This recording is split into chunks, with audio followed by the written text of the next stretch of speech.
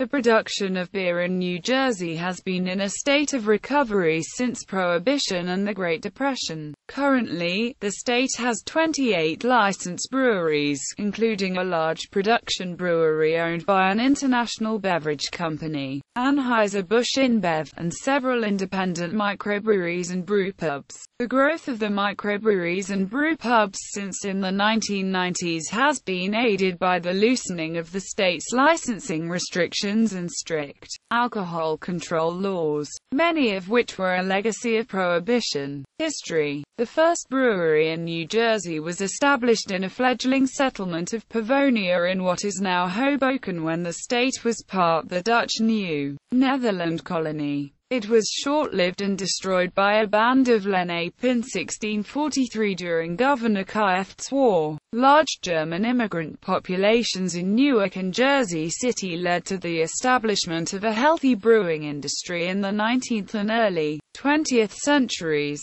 Brewing beer became the fourth largest industry in Newark, and names like Kruger, Hensler, Feigenspan among the leading industrial families in Newark. Later, regional brands Ballantine and Rheingold and Pabst, among others, operated large breweries in Newark and surrounding towns. With accusations of German propaganda and persecution of German Americans during World War I, many of the state's brewers relocated to the American Midwest.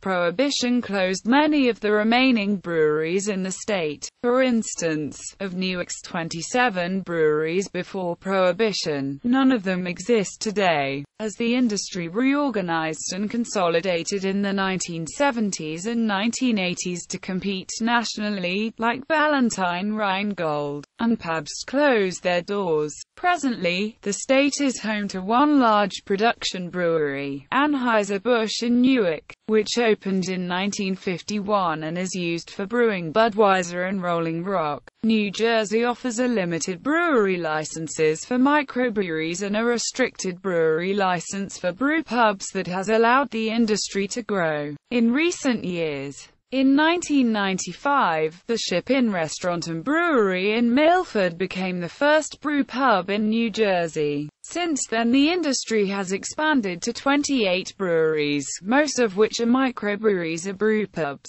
In 2010, New Jersey craft brewers produced 32,000 barrels of craft brew. In 2012, New Jersey liberalized its licensing laws to allow microbreweries to sell beer by the glass as part of a tour, and sell up to 15.5 gallons for off-premises consumption. The same legislation permits brewpubs to brew up to 10,000 barrels of beer per year, and sell to wholesalers and at festivals. Brewery licenses and regulation. Breweries in the state of New Jersey must obtain licenses from the Alcohol and Tobacco Tax and Trade Bureau of the U.S. Department of the Treasury, and from the New Jersey Division of Alcoholic Beverage Control. New Jersey taxes beer at a rate of 12 cents per gallon.